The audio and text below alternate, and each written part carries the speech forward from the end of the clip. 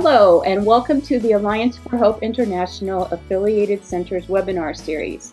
My name is Rayanne, and I am the Assistant Director of Family Justice Center Programs. I'm excited to host this series that will showcase each of our affiliated centers by giving them an opportunity to share information about their sites and the work they are doing in their community.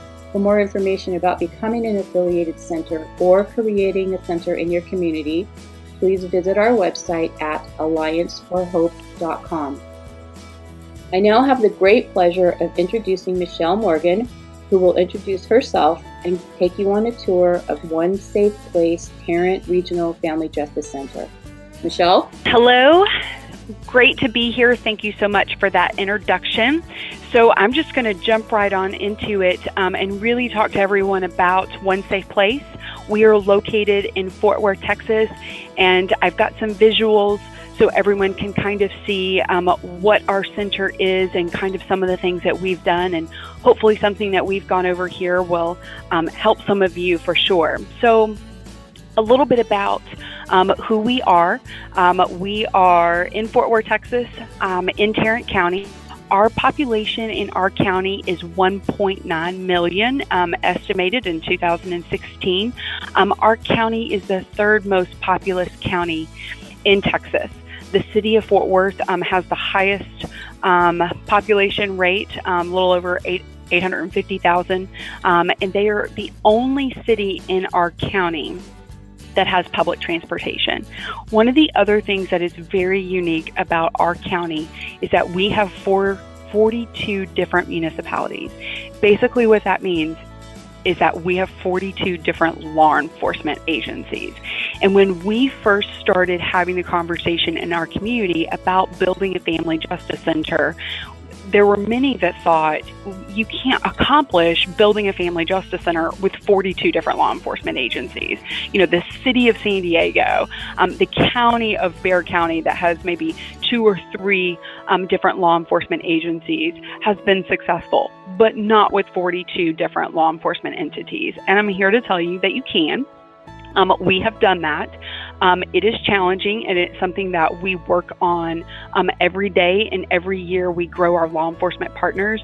But it can be done, and because we had 42 municipalities, that almost automatically increased the need for us to really be able to build a family justice center in our community. So for us, just a very quick snapshot of our history and how it got started for us. In 2004, President Bush released those federal dollars for 15 family justice centers to apply. And here in our county, we applied just like many others, and we did not receive that funding. I am here to tell you, for us, that was probably a blessing in disguise. We weren't ready for a project of this magnitude back in 2004. After that project, after we were denied, the project kind of went away, and no one really talked about it anymore. The first time that we had people in our community coming together and talking about domestic violence was when we all got together to apply for that presidential grant in 2004. After that, it kind of went away. So in 2007, one of the things, by that time, we had finally formed the Tarrant County Council on Family Violence, which was a great onset of applying for that initial grant. In 2007, we received a formal membership vote to dedicate a committee to review the operations of Family Justice Center, because here's what happened. In 2007, someone mentioned in the council, hey, whatever happened to those family justice centers? And we said, well, hey, what did happen? So we began to look, and what we began to see is it wasn't just the same 15. There were now like 60 operational centers that had happened, and they had done it without federal funding. So we said, maybe we need to take a look at this. So in 2009, what we refer to as the stars align, meaning we just had several different things in our community that all kind of lined up at the same time, that basically magic happened. We had a police chief at the time for Fort Worth Police Department that had come from Phoenix, Arizona, who was very familiar with Family Justice Center projects, and he came here to the city of Fort Worth and wanted to know where was our Family Justice Center. We also had a nonprofit crime prevention organization named Safe City Commission at the time, was also looking to expand operations, and we also had a very philanthropic family that was also challenging that nonprofit organization to look at different areas that we could impact children. So all of that being said, we presented the Family Justice Center project, and everyone thought that that was a great next step to move forward to having that in our community. So in 2009, underneath the leadership of the Fort Worth Police Department, they applied and received a federal stimulus grant through, it was actually a Recovery Act administered through OVW. That grant literally was $50,000, which is really just small potatoes. And with that grant, we were then able to contract with the Alliance for Hope International and really began our planning process. So in 2010, the first thing we did is we had a very small multidisciplinary team that traveled.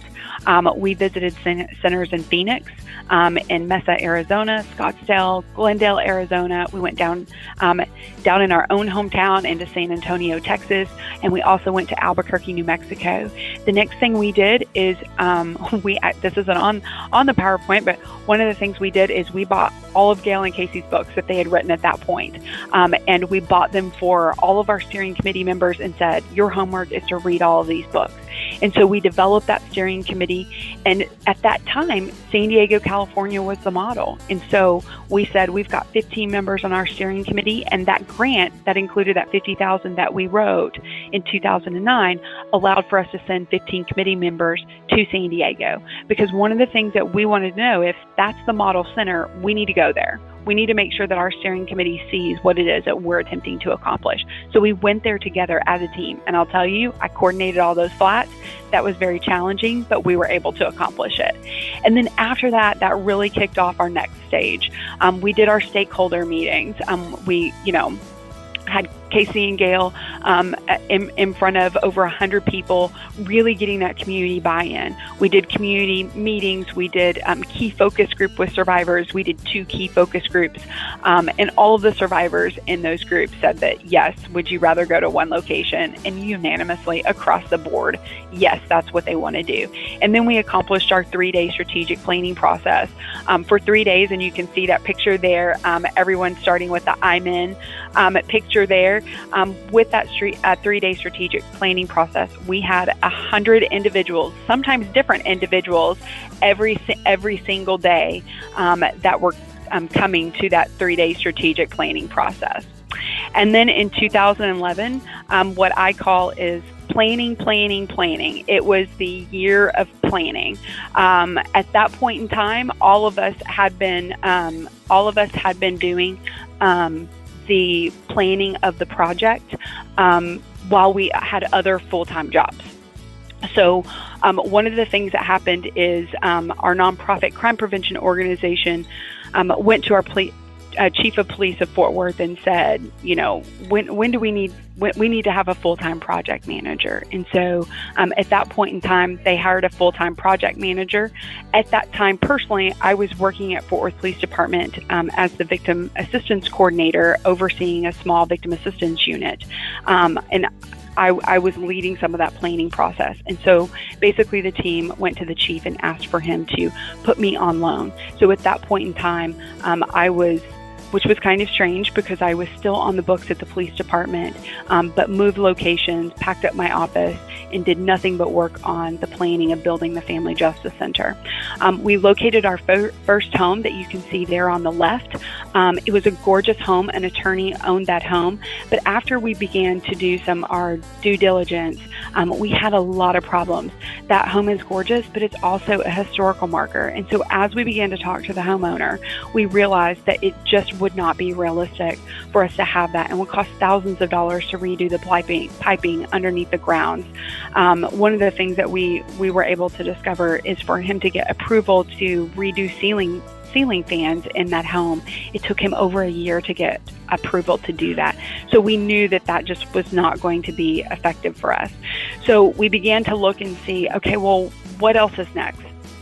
And so on the right, you can see where we currently are. That was our future home and where we are. And one of the things, as we found that the home that you see there on the right-hand side, it had to be renovated. We had some asbestos in that building, and so we had to go through a complete renovation. The problem that we had is we were ready to move forward. The timing was right. We had the City of Fort Worth that was ready to commit operational dollars to the Family Justice Center, which was rare. And then we also had a commitment to our partnership from our domestic violence nonprofit provider, our shelter provider.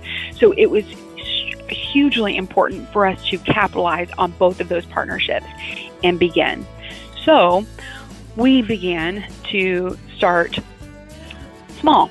And as Gail and Casey say, start small and dream big. And so that's exactly what we did. So I refer to it as our trailer park we put on the corner, because that's exactly what we did. This was our temporary buildings. As you can see in the pictures, we had 8 buildings that we put together, and we call that the boardwalk that we created. We created a security door. We still had access.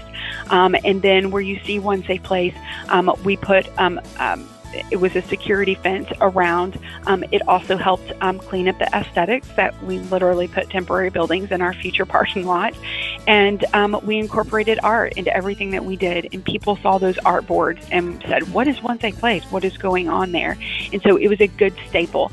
And we were in our temporary facilities for 2.5 years. At first, I was disappointed. However, I'm going to tell you that starting small was the wisest thing that we could have ever done, because we were really able to stop the planning and go straight into operation. But instead of going into a massive operation, we were able to go ahead and start small and really grow into this partnership. And I felt like that has been really key and vital to our success as we've gotten much bigger through the years. So here, October 2014 is when we moved into our new building. Our new building is 67,000 square foot. Today, we have 22 on-site partner agencies. What you're looking at before you is our lobby. So when you walk in either of our doors, this is a space that you're walking into. The green wall directly in front is a live green wall that we keep. That's our security desk. There's no glass there. We have different protective and security measures in place, but when everyone walks in, they have this sense of hopefully respect and integrity and welcome when they walk through our site. We have an art gallery, and one of the other things of special notation here for us is there's not a whole lot of seating in this area, and that is completely by design. When someone comes in, we get them checked in, and we get them behind that glass secured door to make sure that they're in a safe place. We intentionally don't want them waiting in this gallery area. We want to check them in the best that we can and get them back behind those secured doors to make sure that they're safe, because anyone can walk through those front doors. So the next phase is I'm going to kind of walk you through our center as you are here with me and show you a couple pictures and spotlight some of our areas. These are pictures of our client lounge and our intake rooms. You can see they're very homey. When I used to work for the police department, our interview rooms did not look like this, not even the least. Our interview rooms when I worked at the police department were literally where all of the broken down furniture ended up. And by design, we have made this look like a living room, like it's homey. The other thing of special note that I want to point out is we had some windows that were in these intake rooms. We didn't want to restrict all of the light because the light is very important. However, we also couldn't breach confidentiality. So we just purchased very inexpensive, about $50 on each of these little shade structures that still makes it look like it's a home furnishing, and it still has that comfortable feeling when you walk into either that lounge or some of our intake rooms. We have soft lighting in each of those rooms, and then all of them have either vinyl or leather, so it's very easy to clean and keep up. The other thing in both of these areas that you can see on the picture on the right, you see the peace sign. That's an Imagine No Violence art project that we have. And so we have very hopeful Imagine No Violence artworks that either a middle school or a high school kid has done in our community to talk about Imagine No Violence and pathways to hope. And so we've incorporated those into those intake rooms where people are oftentimes searching for Hope. And then in the lounge area on the left, you'll see a much larger gallery picture. And so we partnered with one of our art galleries here, our art gallery studios, and some of these pictures are a value of somewhere between $10,000 to $20,000. And so they have them on display, but they don't have enough wall space in their own center to display them all. So we partnered with them and they put them on display at our center. They're gorgeous. Clients love them. They're very soft in the space. And they're just very comforting. If any of those art pieces do sell, then the art studio comes over and they take that piece off the wall and then they put a new piece on there. And so that's an easy partnership for us to be able to brighten our space.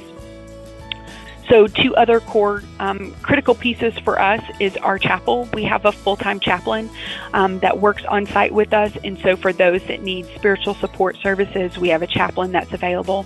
One of the key things that our full-time chaplain does is just not only providing spiritual support to clients, but she's also there for all of our employees. We have over 100 employees that are in the building, and we all have our own individual life challenges that happen. And so she's also there for support for them as well. We have a courtroom, and so oftentimes our courtroom is kind of in the back.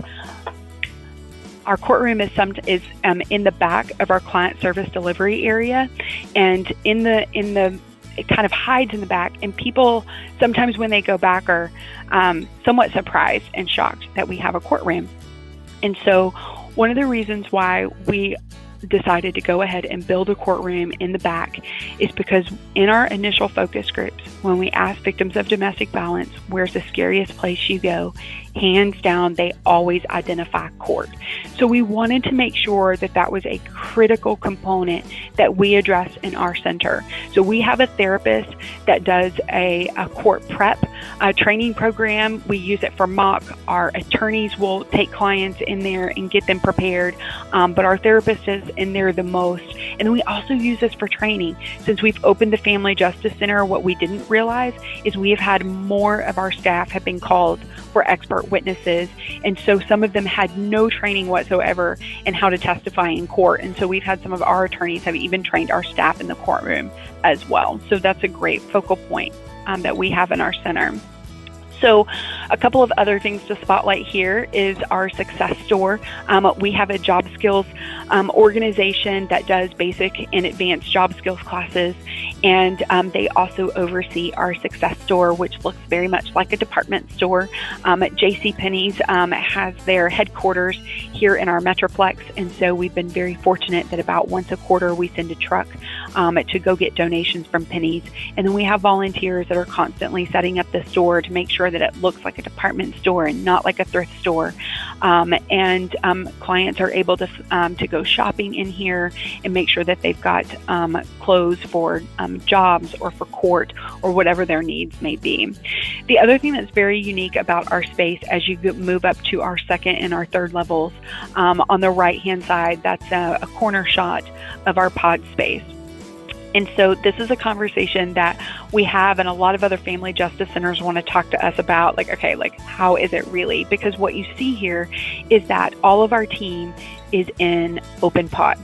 So all of our CEOs, all of our leadership and managers, all of our investigator supervisors on our second floor, they are all in open pods. So as you can see, it's a pod. It's not a cubicle. So it's a little bit more elevated.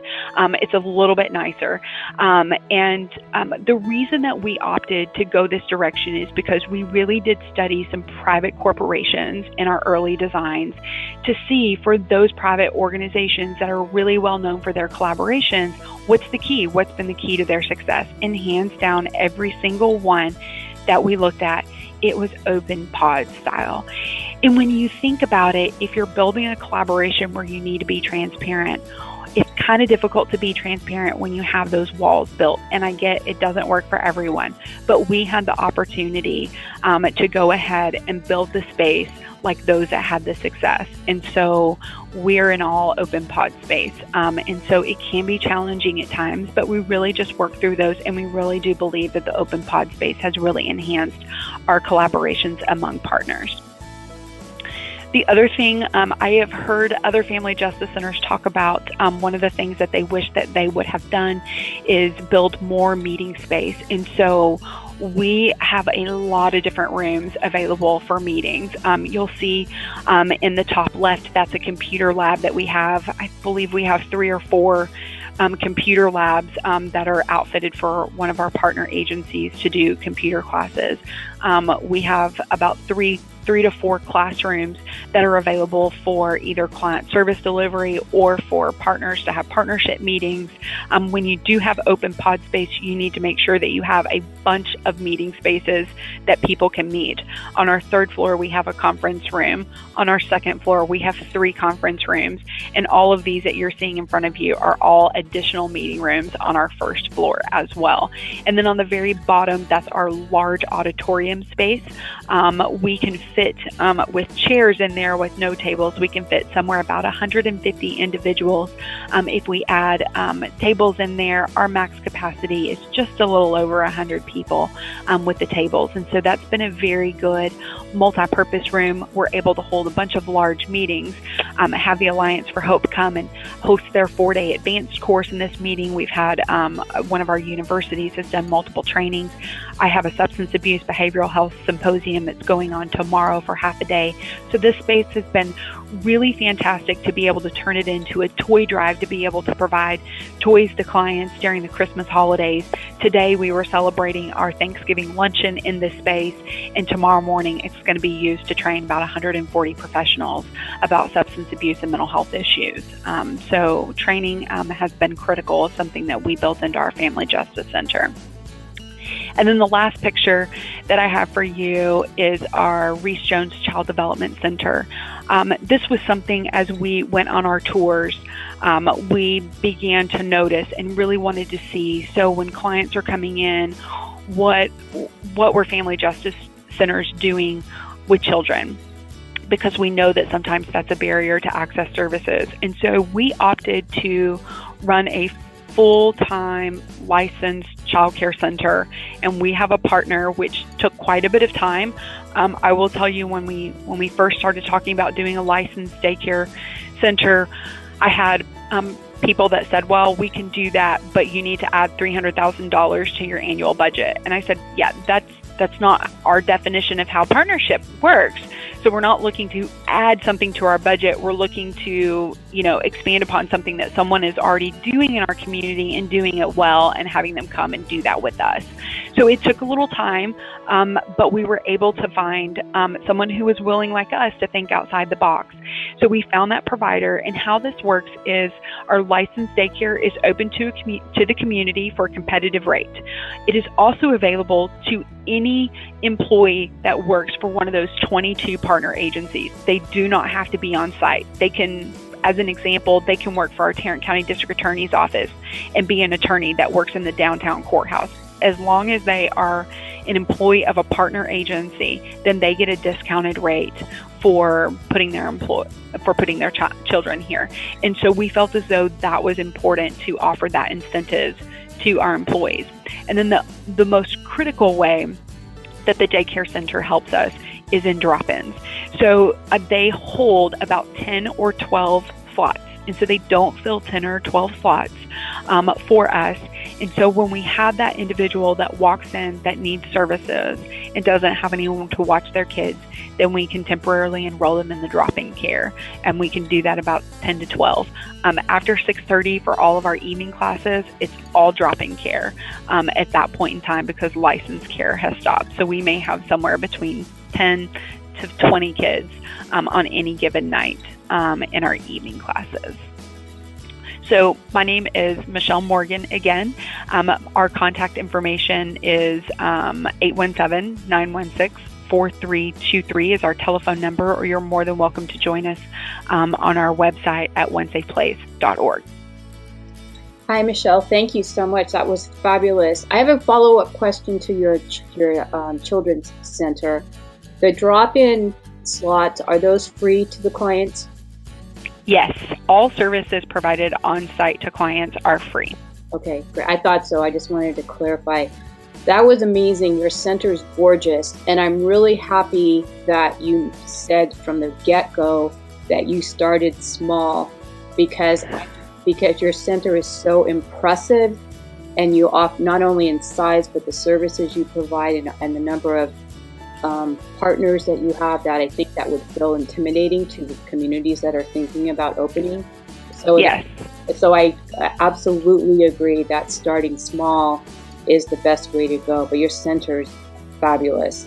Thank you. Welcome.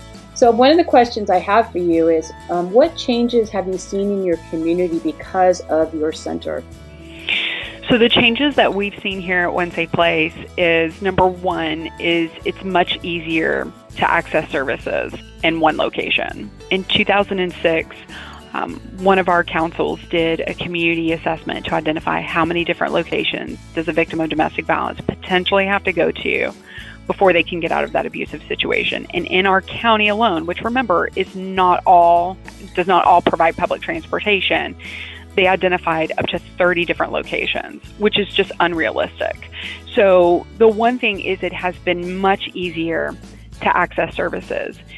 The other thing we have really been able, the scariest thing with the Family Justice Center coming into a community that already has existing agencies. I mean, as an example, our domestic violence organization, our rape crisis, our child advocacy center had been embedded in our community for 20, 30 years.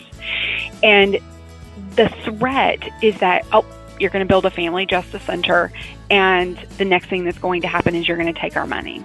Exactly. What we have really seen happen is quite the opposite. When you come together as a team, you can better leverage that cost, and then the pie gets bigger. I mean, it truly, truly does. But what has to happen is people have to be open and take a little bit of risk to have the conversation. Like, I need to know, where some of my partners, where their biggest funders are.